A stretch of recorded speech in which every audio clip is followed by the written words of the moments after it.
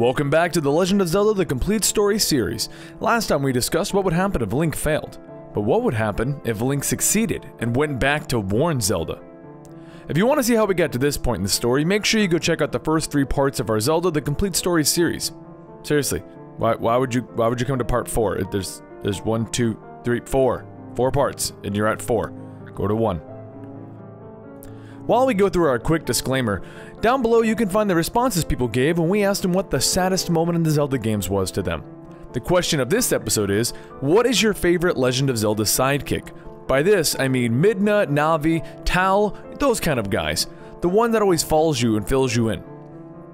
Alright, it's time for our starter disclaimer.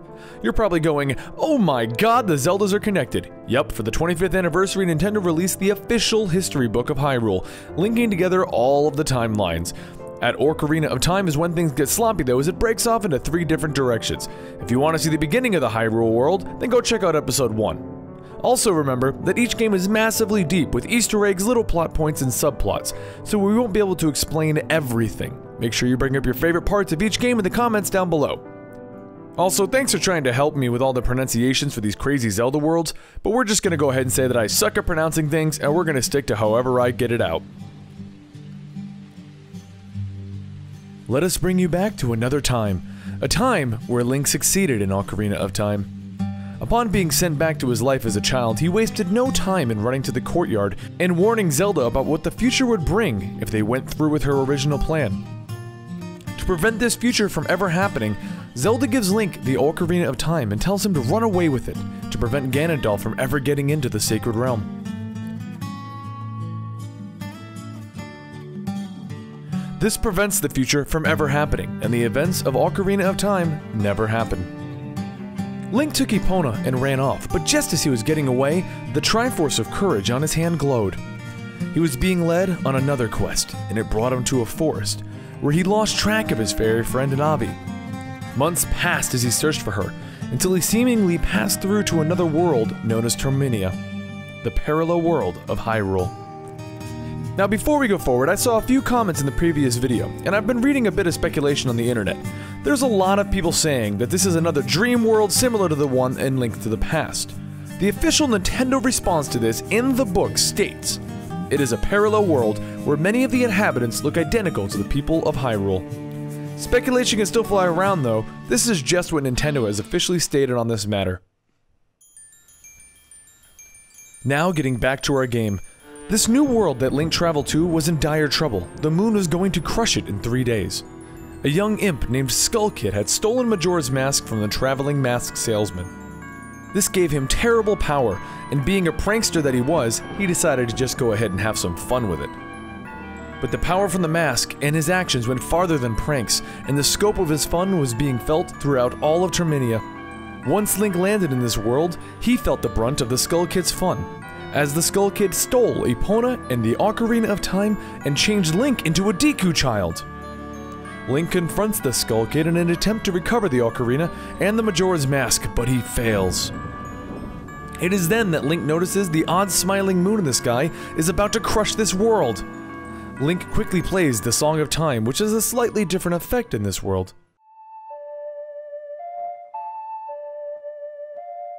It rewinds time to 3 days ago, to the point at which Link arrived. Slightly confused by the fact that he's back where he started,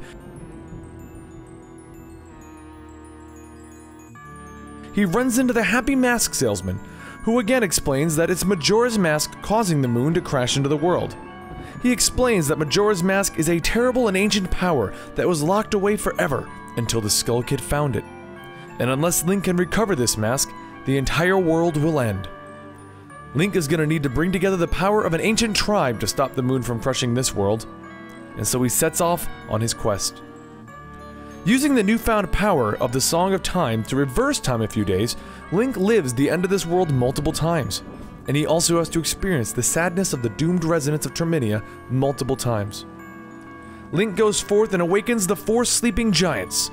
The giants literally hold their arms out and catch the moon, stopping it from crashing into the world.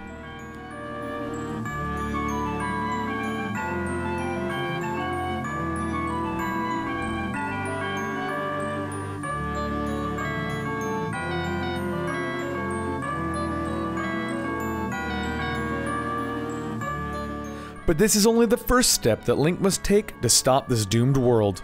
Upon stopping the moon, Link discovers that the mastermind behind everything isn't the imp causing pranks, but it's Majora's Mask itself. Link chases Majora's Mask into the center of the moon, where Link must transform into the fierce deity to finish off this strange threat. Upon defeating it, Link returns the now silenced mask to the Happy Mask salesman, and watches as night falls on Clocktown on the third day finally. He continues to watch as the happy citizens finally have their Festival of Time, and with that, Link takes his leave of Terminia. He continued his journey to take the Ocarina of Time and hide it away from Ganondorf. Where he went from here, we don't know, for this Link vanished into history. Now, to understand what's happening next, we need to go back to Hyrule. Princess Zelda was warned of what would happen to Hyrule if Link stayed, and they fought Ganondorf there. She sent Link off to hide the Ocarina, leading to the Majora's Mask adventure. But what happened back in Hyrule? It's not like Ganondorf just turned around and was like, "Oh, drat, darn kids messed up my plans." Well, the records are vague as to what happened, but Ganondorf began to wield magical power. Having power finally, it's safe to assume that he tried something to draw attention to himself, and he was captured, and the sages attempted to execute him on mystical grounds.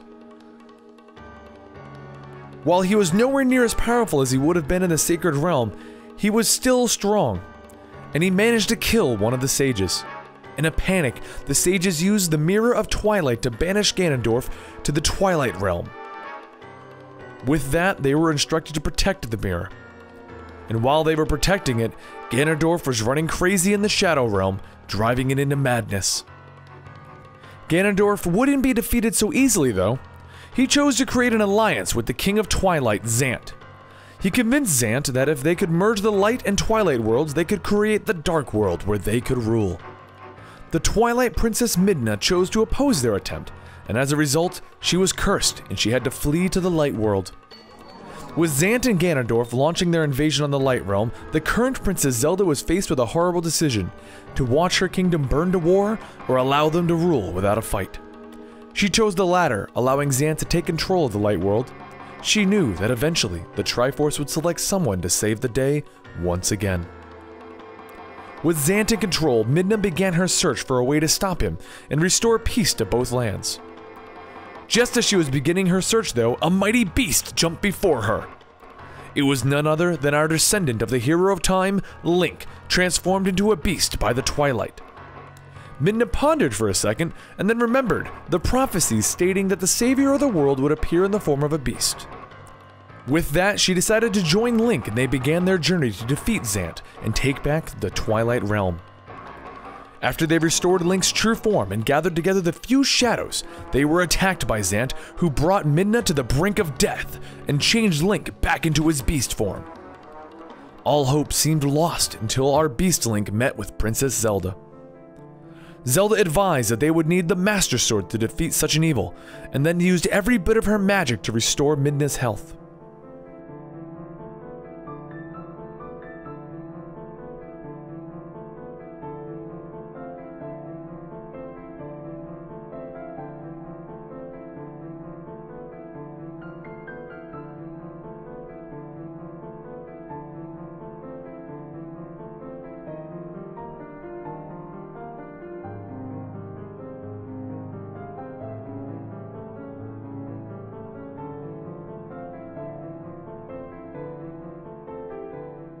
With that, they began their new journey, and found the Master Sword.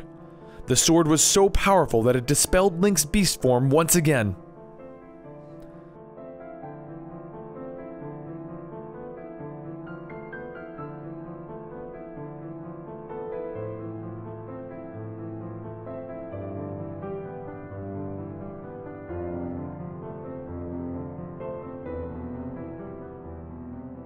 Off they hurried to the Twilight Mirror to go back and defeat Zant, only to find the mirror broken. It is there that they found out that everything was due to Ganondorf's banishment into the Twilight Realm, and it was him who was pulling Zant's strings. Midna was furious, but they restored the mirror, and then rushed to the Twilight Realm, where they fought and defeated Zant. Link then returned to the Light Realm, where the King of Darkness, Ganondorf, was ruling from his throne in the Hyrule Castle.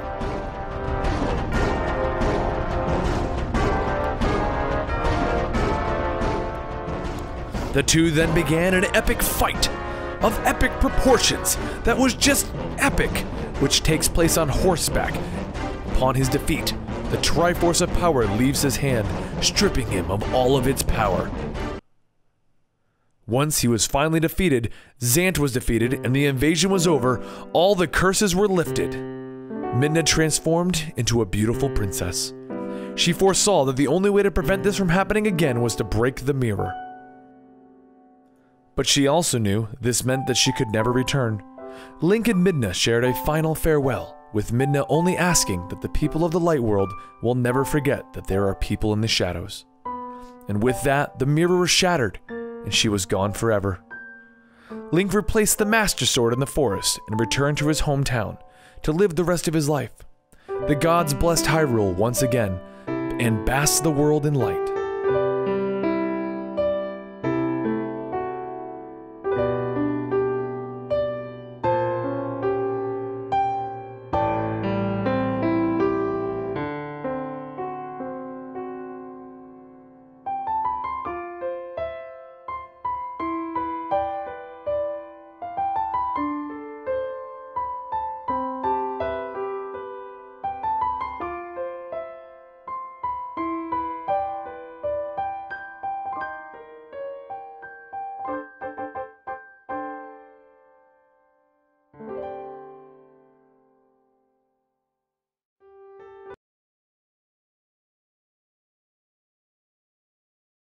Time for another sidebar.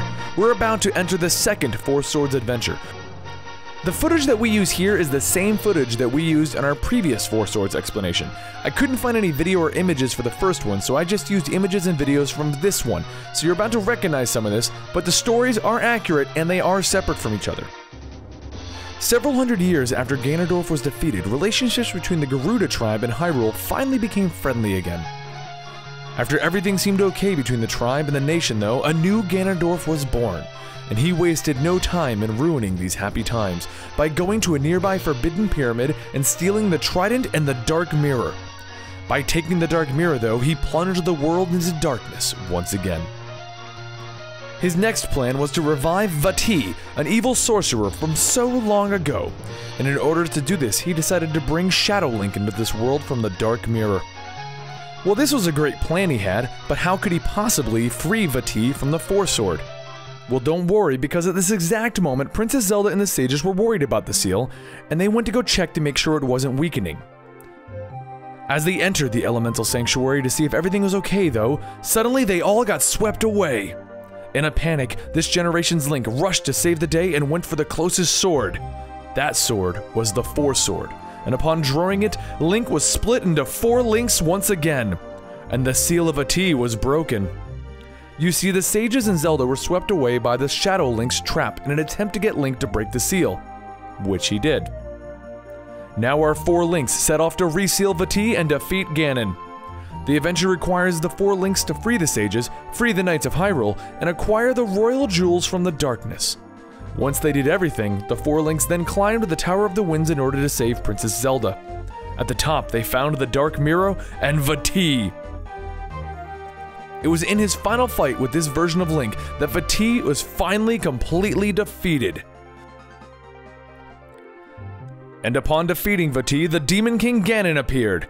In one final epic fight, the 4 links defeat Ganon, sealing him into the Four Sword where Vati was sealed for so long. And with that, the sword was returned with its new prisoner, Demon King Ganon. The kingdom was happy and everyone celebrated. And at this point, this timeline ends. And that's it for the child timeline. It has far less games than the failed timeline. This is also probably the saddest timeline as you get to watch the world end multiple times and say your final farewells to Midna. Thank you for joining us, and don't forget to check out our other Complete Story series. Also, don't forget to answer today's question in the comments down below. Who is your favorite Zelda sidekick?